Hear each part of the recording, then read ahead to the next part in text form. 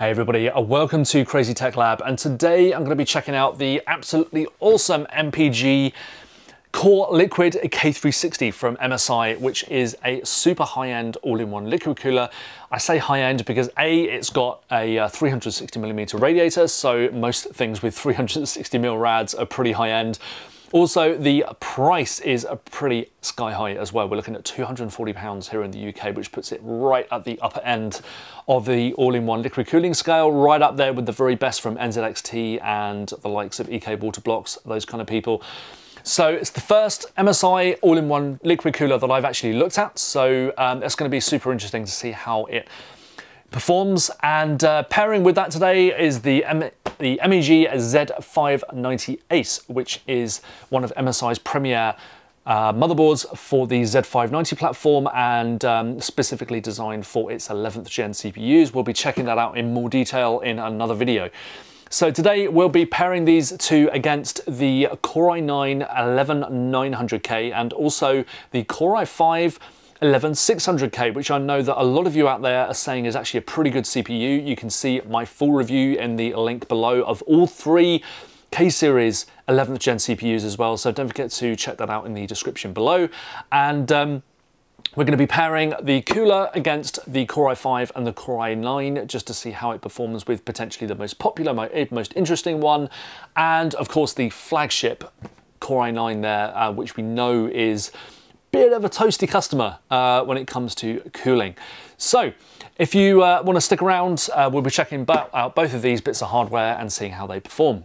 For now though, don't forget to subscribe to my channel because we will be looking at a whole bunch of new cool hardware over the next few weeks, checking out a load more videos for you guys, including mini ITX case reviews. We're going to be looking at some graphics cards as well, and a whole bunch of water cooling testing and some modding features, and looking at lots more Z590 motherboards as well. So don't forget to subscribe to my channel and also like this video if you found it informative and fun. And don't forget, if you do subscribe, turn on notifications too, because they will let you know when I upload a new video, and your support is always appreciated.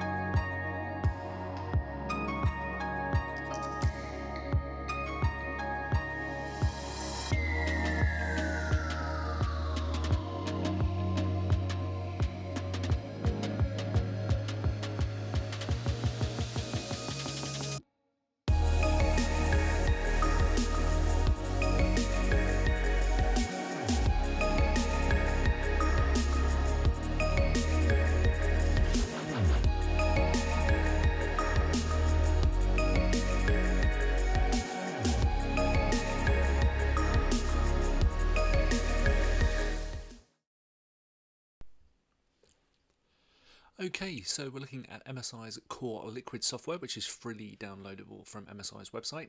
And here you can customize a whole bunch of things, including the image on top of the display. So the LCD display has a bunch of fairly simple animations that look kind of funky, but you can also upload your own images in a 320 by 240 bitmap file, and as you can see here, we've got the Crazy Tech Lab logo uploaded, and of course it's a portrait image. So if your PC has the motherboard mounted on its side, for example, what you can do here is just flip the image into like a long ways portrait, and that way, as you can see on Wander, the logo is the right way up. So not too much else in terms of customization in terms of the images, but what you can do is tweak the hardware monitor if you don't want to use an image, and here you can just pick from up to 3 different outputs,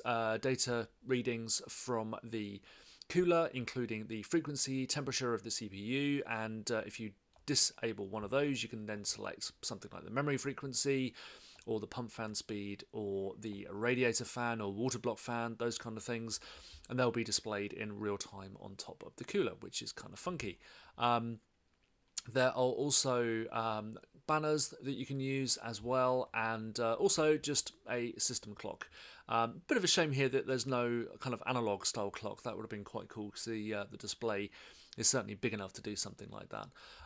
Then moving on to the fan settings, and I actually kind of like this a little more than MSI's motherboard software, for the simple reason that it just feels a bit more compact and a bit easier, a bit better laid out.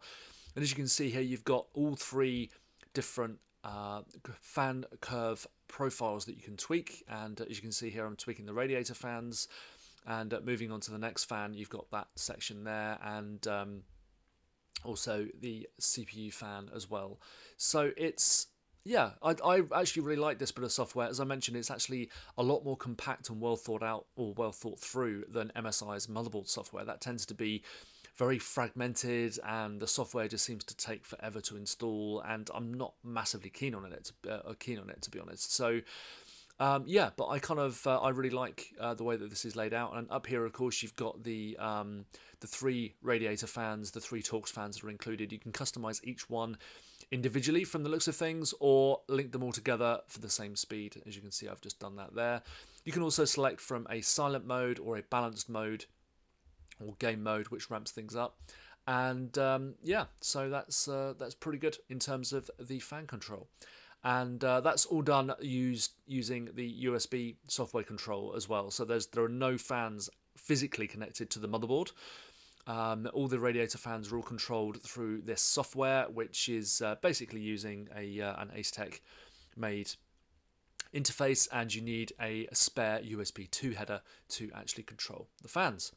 So moving on to the final section of the software is the lighting control, and as you can see, you get a whole bunch of effects, and you can do a static color display as well, which looks pretty cool. And the lighting isn't sort of the most vivid I've seen, I don't think. I think if you've got something like a Corsair liquid cooler with RGB fans, its lighting tends to be a little bit more vibrant.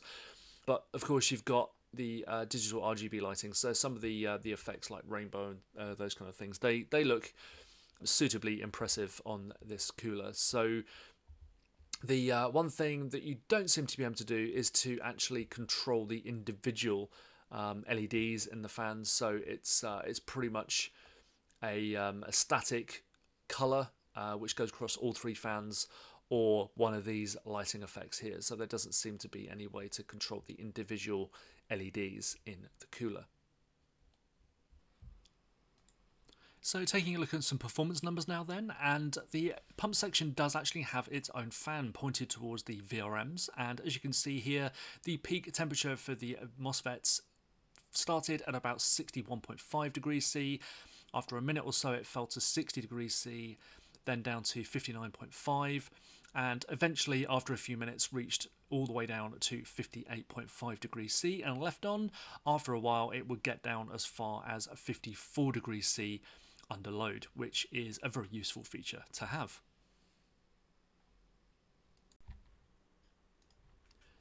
Moving on to the actual CPU thermals now then, and the Core i9-11900K with adaptive boost technology enabled, we get a all-core frequency of 5.1 GHz, and the core temperatures peak at around 84-85 degrees C for most of the benchmark, and they actually peaked at about 88 degrees C outside of the test when I was just running some other numbers. And moving on to custom liquid cooling, which I've used to compare the cooler against, we're looking at similar temperatures. So again, a peak of 88 to 89 degrees C, and temperatures hovering around the mid 80 degrees C, and this is with two 240mm radiators, each with a pair of 120mm fans and a custom liquid cooling loop. So on this CPU at least, custom liquid cooling doesn't seem to offer that much more of a benefit.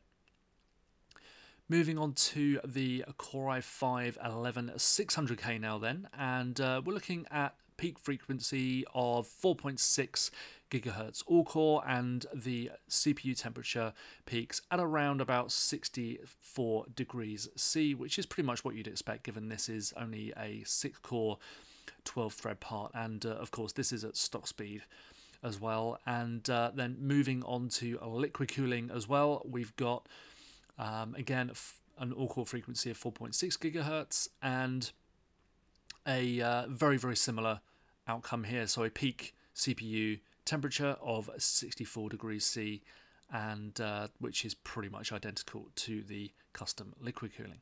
The MSI MPG CoreLiquid K360 is without doubt one of the most powerful all-in-one liquid coolers I have ever tested, and you're essentially getting custom liquid cooling level performance, at least with the Core i9-11900K. You also get digital RGB fans, a customizable color LCD display, and the software was really good as well. This puts it in a similar league to the NZXT Kraken X73, albeit the latter doesn't include RGB fans, but it does cost a lot less as well. So if you're looking for the very best that custom liquid cooling has to offer, including VRM cooling, digital RGB fans, and some excellent software, the MSI MPG CoreLiquid K360 should be very high on your shortlist. I'd like to thank MSI for sending it over, and don't forget to subscribe.